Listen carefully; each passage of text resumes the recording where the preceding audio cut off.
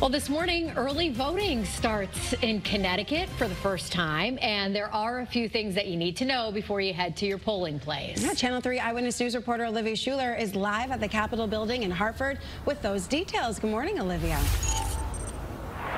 Tracy and Caitlin, good morning. Well, starting at 10 o'clock this morning, that's when you can vote for early voting at select locations.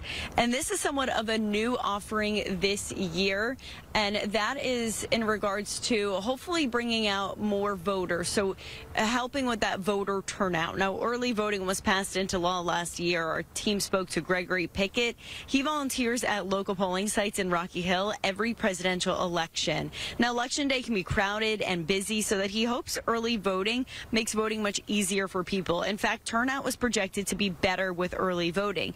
To prepare, the Registrars of Voters Association of Connecticut is increasing staffing levels at polling sites. This also makes that on Election Day, you can expect slightly smaller crowds. I am expecting, at least a 70 to 80% turnout. The smaller the line, the better in my mind.